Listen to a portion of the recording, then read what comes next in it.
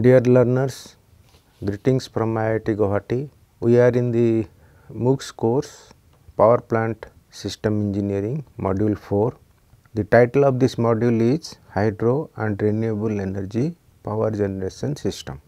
In our previous discussions, we elaborately discussed about hydro energy, wind energy. Now, in today's lecture, we will focus our attention to harness energy from oceans.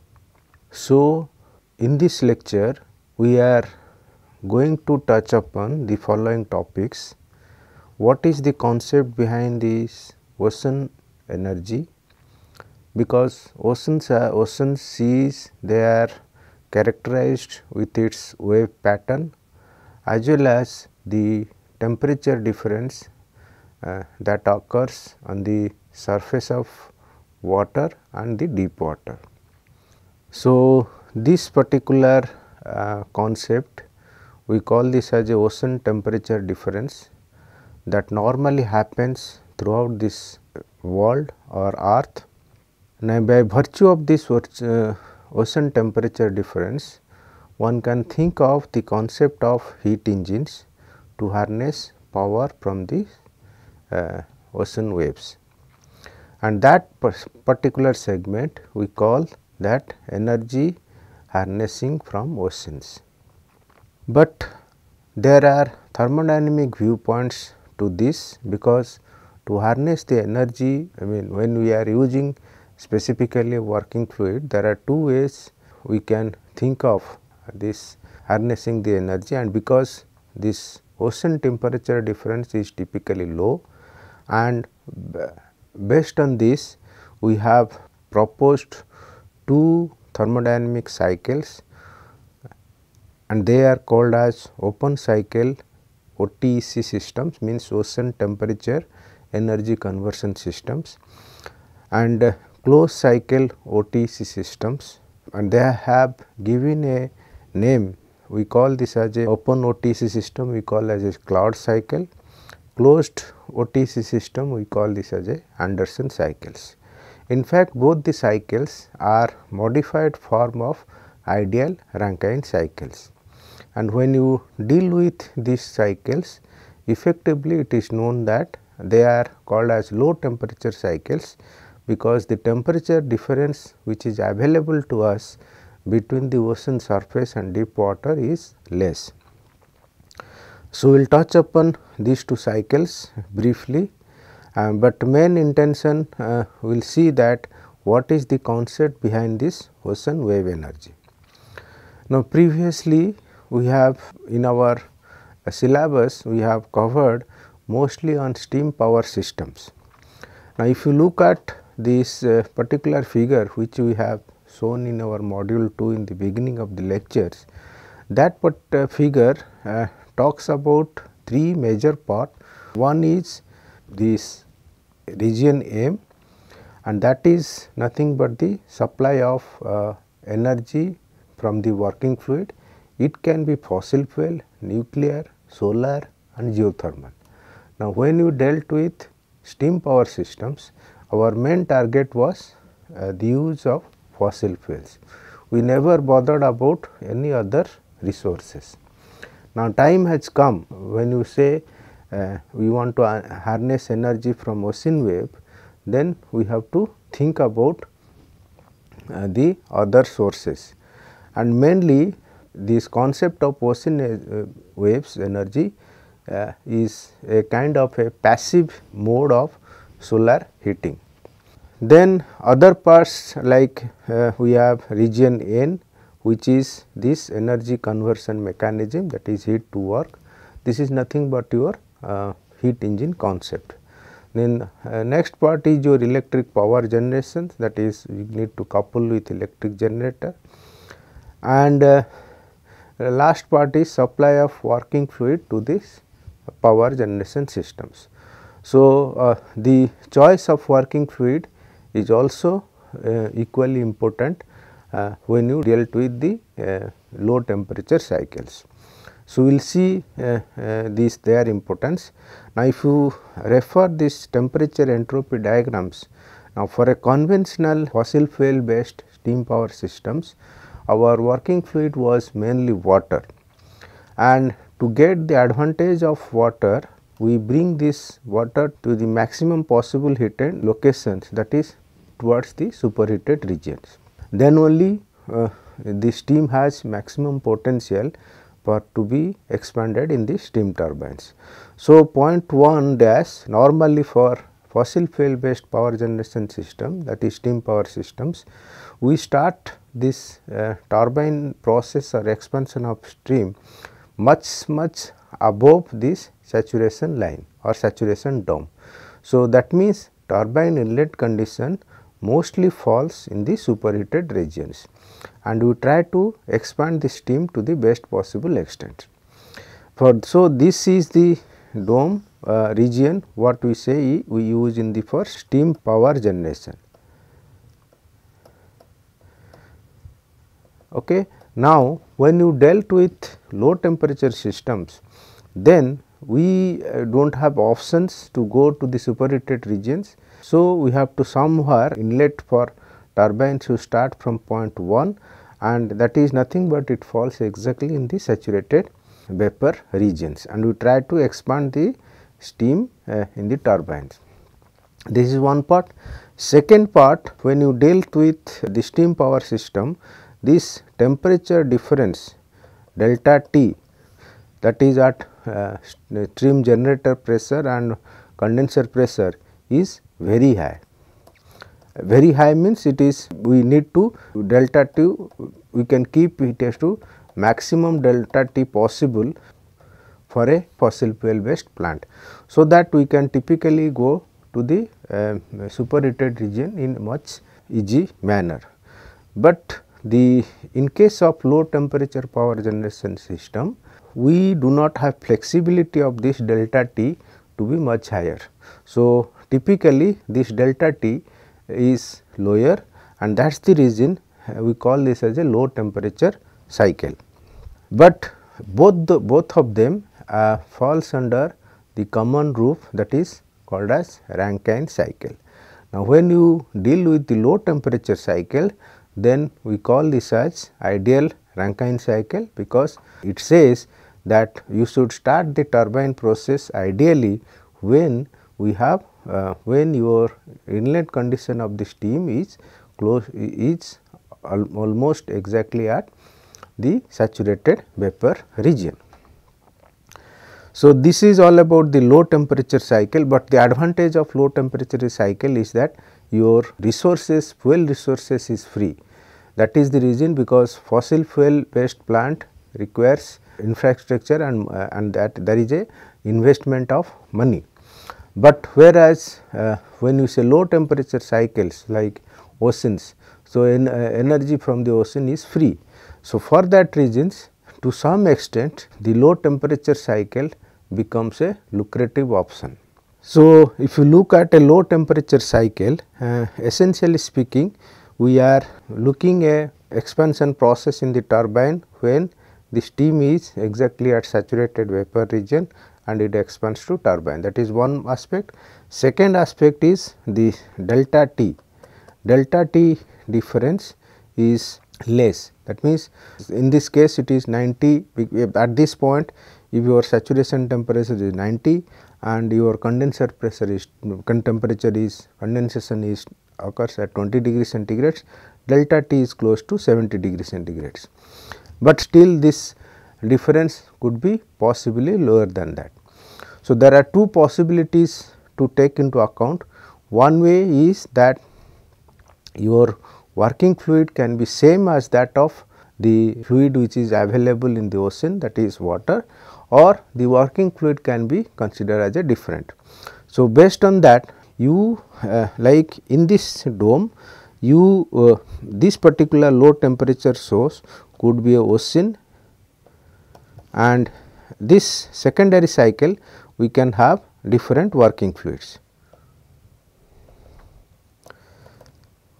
which means that we have a heat exchanger that taps the energy from the ocean, which is typically available at certain temperature difference, and use that temperature difference to power the turbines. That means, in other words, what we are saying, that heat which is getting released from this ocean water to the working fluid is utilized to heat it and to a condition which goes into the turbines. So, for example, if your ocean condition is saline water, your working fluid may be ammonia. It is a low temperature refrigerant which can use this, and this refrigerant only will give you the conditions in the low temperature cycles. So, this is all about the concept behind the ocean waves. Now, let us try to understand what is this ocean waves, where it comes from. Typically, if you look at the solar energy as the major source of major chunk of energy, and it is available in plenty, and we call this as a renewable form of energy. Now, under this single roof, we have multiple ways of passive energies available in our earth, mother earth. So, one way is that wind energy, and this wind energy comes due to uneven solar heating of earth surface. We have seen in our previous two lectures. So, how we want to harness wind energy? So, you have to incorporate the concept of wind turbines. Second part which is available, that when the sun's energy comes from it falls on the surface of water, the water on the surface gets evaporated and goes to higher altitudes, and in turn it comes as a rain in a particular locations. When there is a rain, we can store that energy in a dam, and through this process we can convert this energy from the water, and we call this as hydroelectric energy. So, we have wind energy, we have hydroelectric energy, and that we get it by evaporation of surface water by solar heating. So, one way, the solar heating causes the formation of wind or motion of air, and we call this as wind. Second, the solar heating also causes the rainwater, and this rainwater can be utilized by storing it in a dam, and through this conversion we call this as a hydroelectric energy. Now, rest two parts that we have is this. One is ocean temperature energy conversion, we call this as OTEC plant. So, here what happens is, there is a absorption of solar radiations causing ocean currents. So, basically when the solar radiation falls on the surface of the ocean, the energy gets absorbed at every places in the ocean, and thereby what happens, the surface water gets heated, and whereas the deep water deep water does not feel the sense of heat, and through this process the energy gets absorbed through this water surface, but since the oceans are very deep, it cannot go much into the depth. So, which means that the effect of solar radiation is only felt at certain depth in the oceans and close to 1 kilometer or 1000 meter. So, during this depth or within this depth, we feel a temperature difference, and that we call this as a ocean current, because top surfaces have lower density, and below the depth of 100,000 meter we have a different temperatures. So, that way ocean currents we can see only below within the depth of 1 kilometer, but below that still the water is at lower temperatures. So, what means what we can conclude here, that if you go below 1000 meter depth, we have temperature of water which availability which is much lesser than the surface of the water, and that difference could be in the range of 15 to 20 degrees centigrades. So, that is the concept of temperature difference availability between the surface of the water and the deep water, and that concept we typically use this as a heat engine concept. So, let us see that when the solar energy falls on the water surface, what happens? It follows an equation called as Lambert's law of absorptions, which says that there is a decay or intensity of the radiation varies with the depth, and that is in the form of exponential nature. So, if you want to know the intensity of the solar radiation at the depth y, then we can say at the I y is equal to I 0 into e to the power minus mu y. That means, intensity of radiation falls down with the depth exponentially, with maximum being on the surface of the water, and this mu value depends on the nature of water, and for fresh water mu is 0.05, for turbid fresh water mu is equal to 0.27, and for salty water mu is equal to 0.5.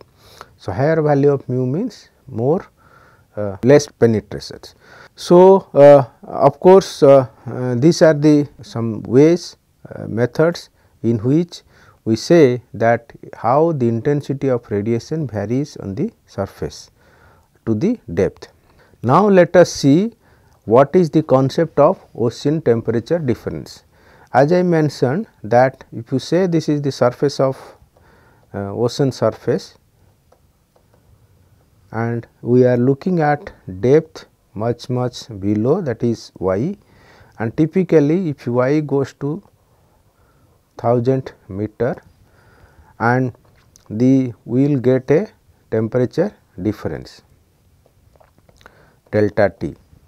Now, often what happens, ocean surface is typically at 25 degree centigrade. Now, if you go 1000 meter depth to it, then we call this as a deep water, and availability of deep water is close to this T d is close to 10 degree centigrade. So, below this there is no further temperature down is possible, because the sun's radiations cannot penetrate. So, whatever ocean currents which is available, that means in these regions within the depth of 1000 meter.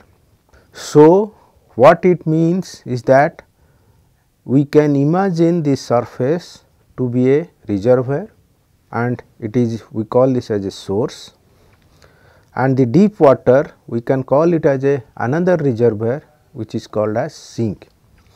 Now, same concept if we introduce here in a heat engines, then what we say is that your source temperature is close to 25 degree centigrade and sink temperature is close to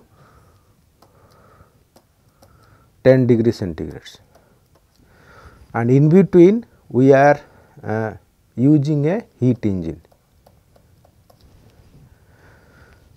By extracting heat from the source and rejecting heat to the sink.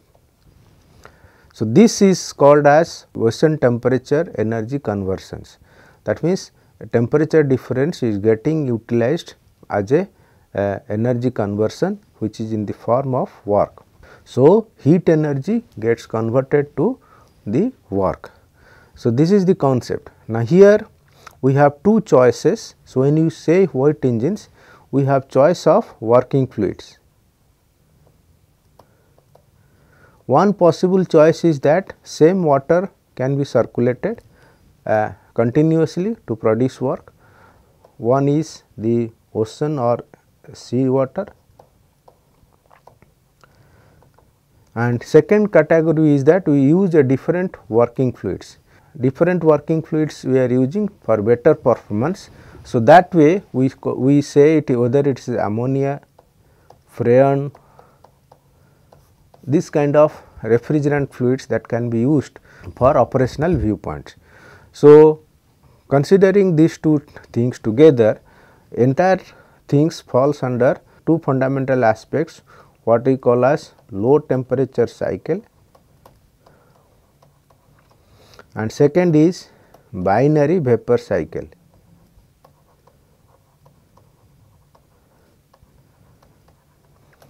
So, in the binary vapor cycle what happens? We are restricting the power generation using the specific working fluid, which is typically ammonia or freon, and but the heat exchange takes place as that is QH or QL, low temperature source or sink, that takes place by virtue of this temperature difference. So, this is all about the concept behind the ocean temperature difference for harnessing power or energy from the oceans. So, based on that we have two cycles.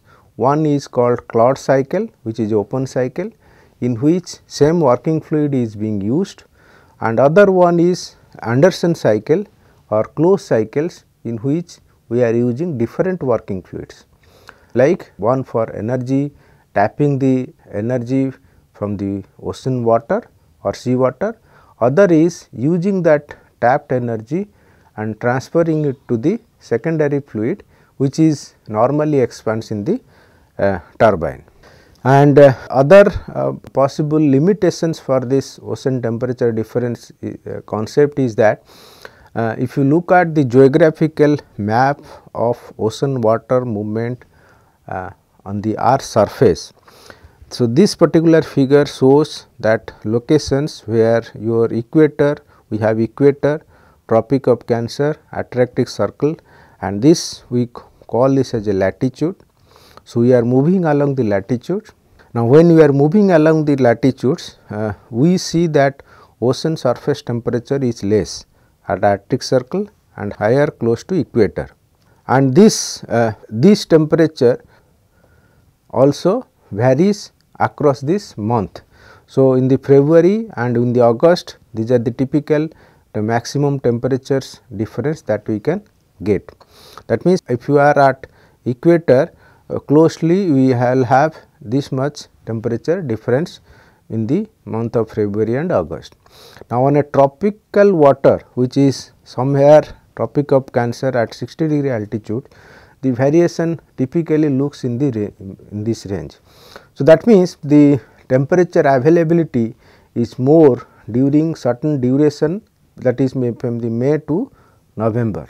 Width of that dome will be from this higher temperature at a given location. If you take month wise, higher temperature is felt in the month of close to August.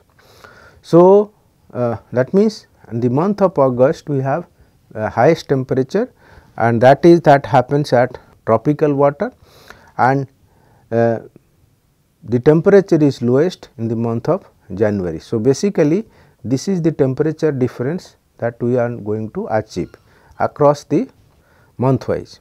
So, with this concept we are now going to propose the first cycle, which is called as open OTC systems. So, open OTC system means ocean temperature energy conversion system. We have temperature difference on the surface of ocean and the deep water, that is first thing, that we call as ocean temperature difference. Now, why we call this as open cycle? Because we are using only a single working fluid, and cycle is open because your entry of fluid into this system and exit of the fluid into the out of the systems is same, and that is in this case it is nothing but your ocean water. In one case we have warm water inlet, other case it is the deep water outlet. Now, to look at this, if you just see this figure, so what we have shown is that just for gaining geographical locations, if you see the surface of ocean water is available at 27 degree centigrade, and we are putting a deep water pipe, whereas deep water is close to 11 degree centigrades, and the depth could be approximately 1 kilometer. So, across this depth we have put a pipe, which we call this as a deep water pipe. So, this temperature availability between this deep water and surface water is different. Now, we are having this power plant here. Now, what this power plant constitutes? it is an evaporator, there is a turbine generator assembly, we have a direct surface condenser, and we have a cooling water circulation for the condenser. Now, how we are going to feed the water into turbine? So, first thing you see that what is the available temperature difference for us. First is warm surface temperature, which is available somewhere in these locations. So, you take this as inlet, that is state 1, and which is available at 27 degree centigrade, and corresponding to its saturation pressure, if you refer the steam table, this number will be 0.0356 bar. Now, when it goes in, then it enters into an evaporator. Now, what does this evaporator do? That means, here this evaporator is normally operated at a low temperature much lesser than this, that means it is 0.0317 bar. So, the corresponding synonymous in the steam plant we call it as a boiler, but here we are using evaporator because our delta the dealing of working fluid is at lower temperatures, the evaporator is the most appropriate word, but evaporator and boiler they perform the same similar operations. Now, what happens after that? Then after removing some dissolved gases, the water, that low pressure steam enters, but with very high specific volume, enters to the turbine at state 3, and remaining water gets discharged. So, basically speaking, we are separating the vapor part and liquid part in this evaporator, and all this liquid part goes as a discharge. The vapor part enters as a low pressure steam with very high specific volume, and it enters and expands in the turbine. Now, when this turbine after expansions, it can expand close to maximum 15 degrees centigrades. So, from 25 degrees to 15 degrees centigrade it expands. Now, when it expands, it enters into the condenser. So, basically the condenser gets circulating cooling water like cool deep water, which is available at 11 degree centigrades through a pump, and then it cools that, and finally it discharges the cool water. So, through this process this cycle operates, and we call this as a Claude plant or Claude cycle. So, typically based on the water availability on the surface of water and deep water, the Claude cycle is defined. Now, coming back to this thermodynamic viewpoint of this, we see this particular temperature entropy diagrams. So, what we see that process 1 to 2 is throttling, that means from warm surface water to evaporator conditions it goes in the throttling manner, and from 2 to 3 it is a evaporation process. 3 to 5, 5 phase is an isentropic, 3 to 5 phase is an isentropic expansion in the turbine, but actual process becomes 3 to 5. So, and then from 5 to 7 it is a condensation process, and again from 6 to 5 it again cycle continues. So, essentially speaking this is nothing but a typical Rankine cycle, and since this Rankine cycle was implemented in a low temperature systems by Claude, we call this as a Claude cycles. So, we will discuss more in this later part of this. So, I have already mentioned about the this explanation for this cycle arrangement. What we see is that when you most importantly what we see that when from 1 to 2 it is a throttling process, but from 2 to 4, one is that at this point what this evaporator does is it sends this vapor part to 0.3 and liquid part to 0.4, that means liquid vapor separation takes place, and from 3 we have this low pressure steam which is expands with till 5, and then enters into the condenser at its 15 degree centigrades. So, essentially speaking, we have 10 degree temperature difference availability for running this cycle. Okay. So, this is all about this open cycle plant. Now, moving to the closed cycle OTC systems. So, here the concept remains same as it is, but only difference what we see that with respect to this heat engine perspectives, that here we are using this working fluid as 3 parts like ammonia, propane or freon. So, these are called as low temperature cycles that uses typical working fluids like ammonia, propane and freon for their operations. Why we are saying it? Because if you compare steam to this part, we can see here that saturation pressure is for steam it is 0.85 at 4 degrees centigrade and 3.5 at 27 degrees centigrade.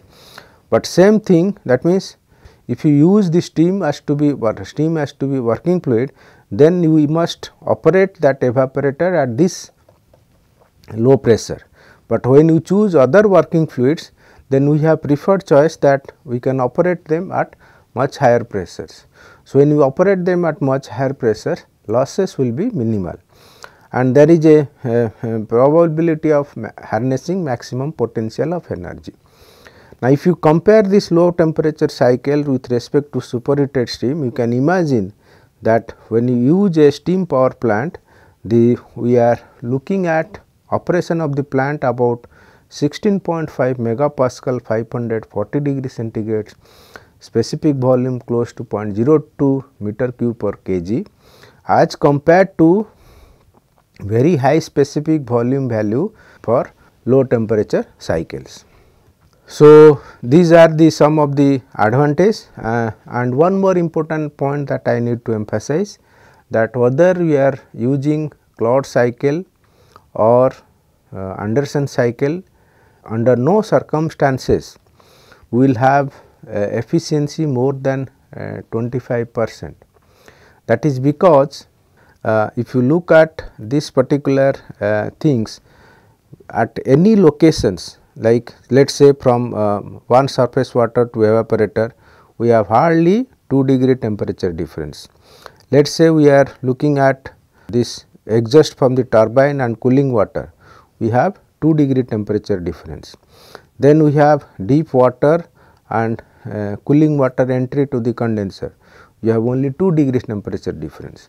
Now, within the 2 degrees temperature difference, there are issues like irreversibility and although we have maximum possible temperature could be 16 degree centigrade and 16 degree centigrade based on the availability of water, but we care only the possible way for exchanging heat availability is only 2 degree centigrade.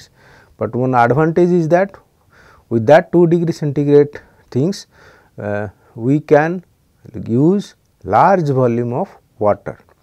Now, using that large volume of water for small temperature difference requires huge infrastructure cost.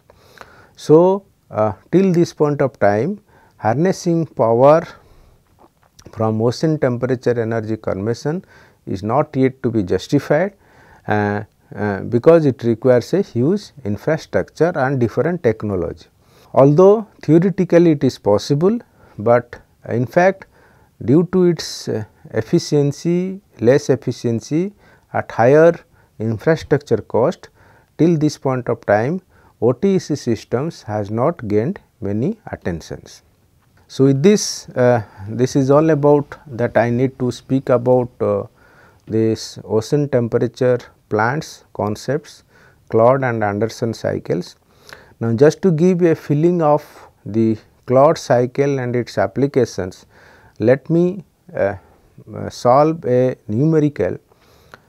Of course, this numerical problem will give you some emphasis on how you are using the similar concept of steam power systems in a Claude cycle, and essentially we are looking for a low temperature vapor cycle.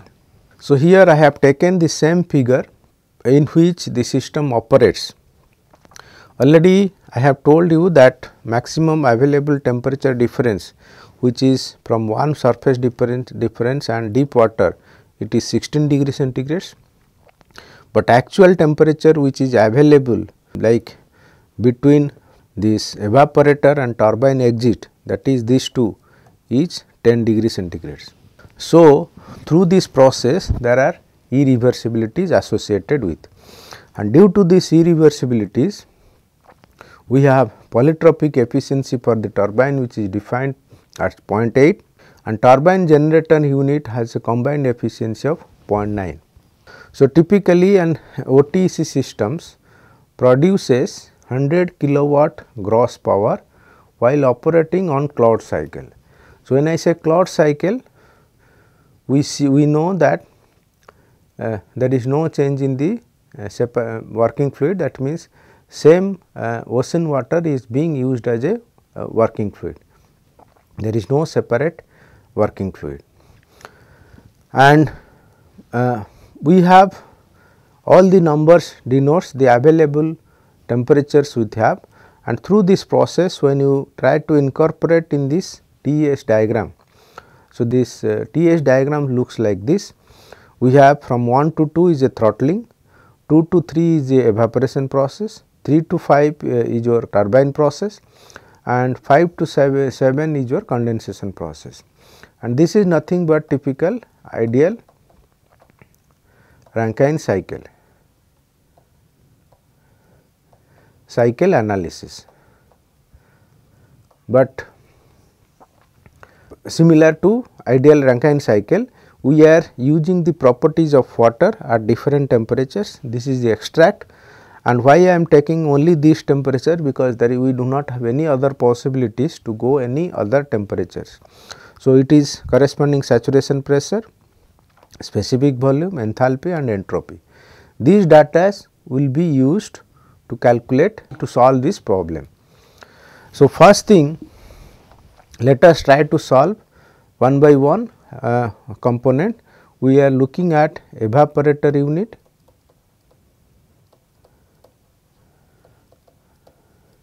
So, evaporator unit we starts from the process 1 to 2 to 3. So, and that means from 1 it comes, from 2 it goes to 4, liquid part the separation starts, liquid component moves to 4 as a discharge, vapor component moves to 3 towards turbine. So, we can say since it is process 1 to 2 is a throttling process. So, which means H1 is equal to H2. Now, when you say H1 is equal to H2, we can write this H2 is equal to, what is H1? H1 stands as, at this location it stands as HF plus X2 into HFG, and this is available at 27 degree centigrade, and that is nothing but H1. So, from this data when you put, we write this as 104.8, which is HF plus X2 is unknown, HFG 2442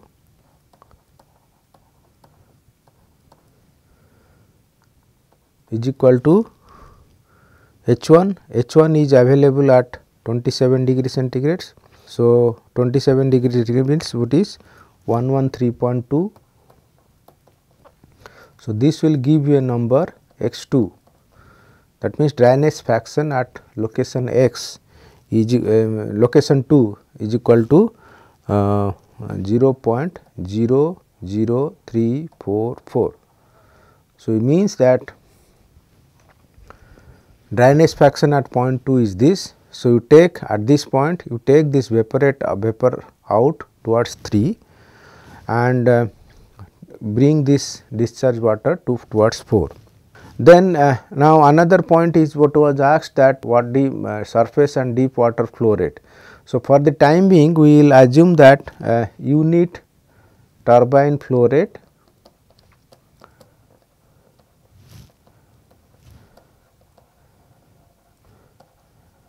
let us say that is 1 kg per second, that flow rate. If you say warm water mass flow rate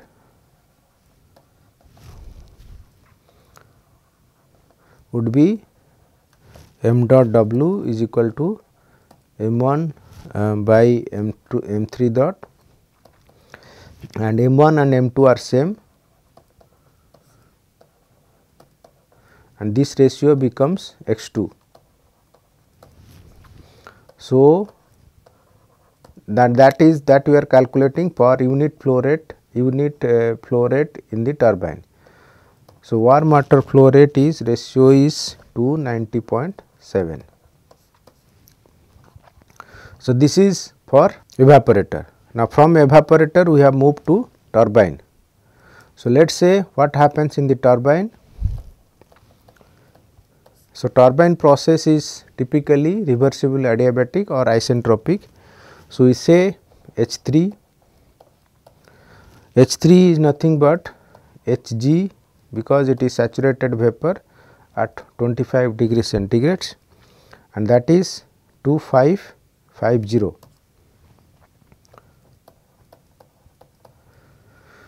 And this H3 and of course, at that point we have S3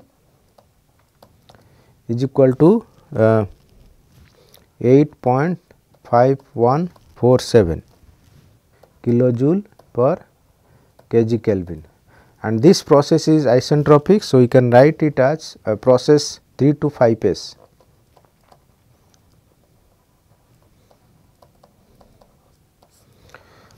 We write it as S5S is equal to S3, which means SF plus X 5S into SFG is equal to that available, it is at 15 degree centigrade. So, you have to take this row and take the data at 15 degree centigrade, and that is nothing but your S3 8.5147. So, taking the data from 15 degree centigrades, we get from here X 5S is equal to 0.9739. Okay. So, at this location your X 5S is known. So, isentropic work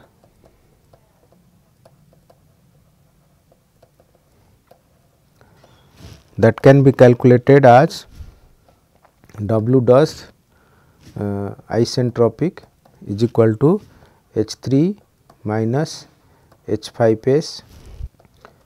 So, once we know X5S, we can find out H5S is equal to HF plus X5S to HFG, that is at 15 degree centigrade.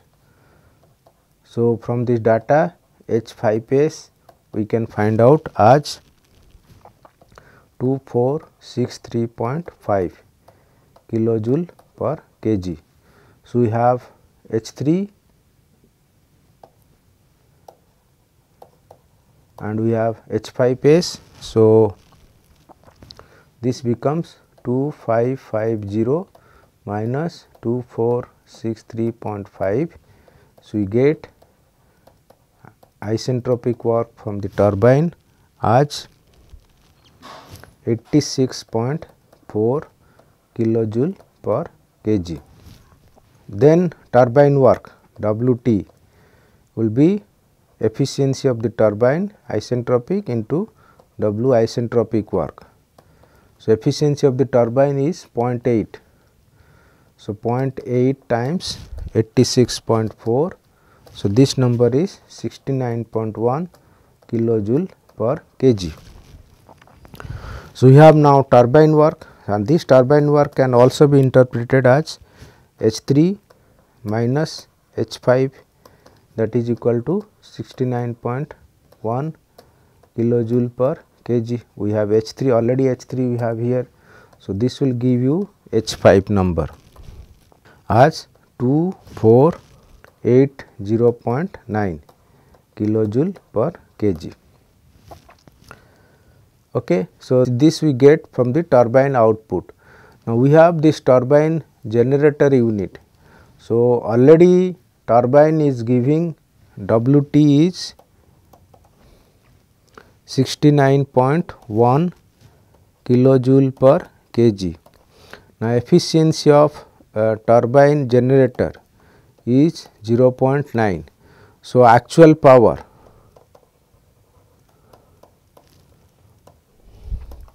which is typically actual power would be 0.9 into 69.1. So, actual power becomes 62.2 kilojoule per kg. Now, this particular power is linked to this gross power. So, basically speaking, this power we need to correlate with the gross power to find the mass flow rate. But before to do that, we also need to do analysis for the condenser. So, condenser process is from 5 to 7, 5 to 7, 5, 6, 7 condenser and cooling water systems. Now, this temperature is known, cooling water state 6 is known. So, we can say what is H6 is equal to HF at 13 degree centigrade. So, this is 54.6, 13 degree centigrade HF kilojoule per kg. Then at this point also V6 specific volume is 0.001 meter cube per kg. Then we have H7.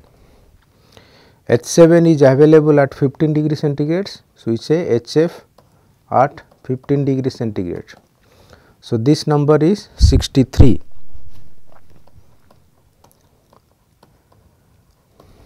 Okay. So, we can find out the cold water mass flow rate per unit mass flow of turbine.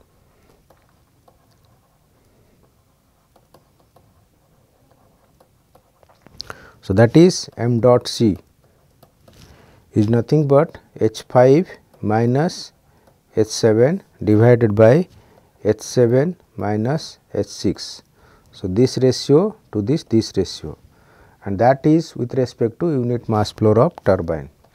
So, this number is 2480.9 minus 63 divided by 63 minus 54.6. So, m dot c is a fixed number, that is 288.9. So, remember this number we are going to use further. Then move to cycle, complete cycle.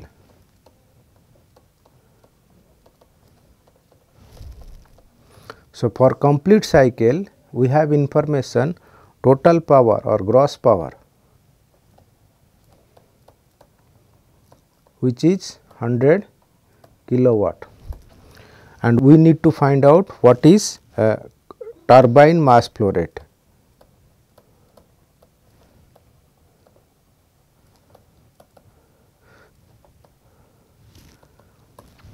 That is m dot t. Previously we calculated 100 kilowatt is your gross power, and WT we have already calculated as 16 point like 100 into 1000 divided by 69.1, which is the gross power, that is Wt is 69.1 kilojoule per kg. So, this will give you m dot turbine flow rate as 1.447 kg per second. So, it is 100. So, 1.447 kg per second. Then we have already calculated m dot W as 290.7 and m dot warm water, cold water rate we have calculated as 288.9, and this is based on unit flow rate of turbine. So, already we find out what is the mass flow rate in the turbine to generate this gross power is 1.447 kg per seconds. So, this will imply warm water flow rate, which is our surface water,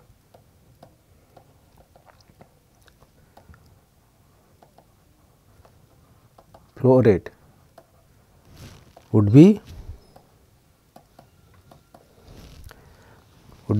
m dot T into m dot W.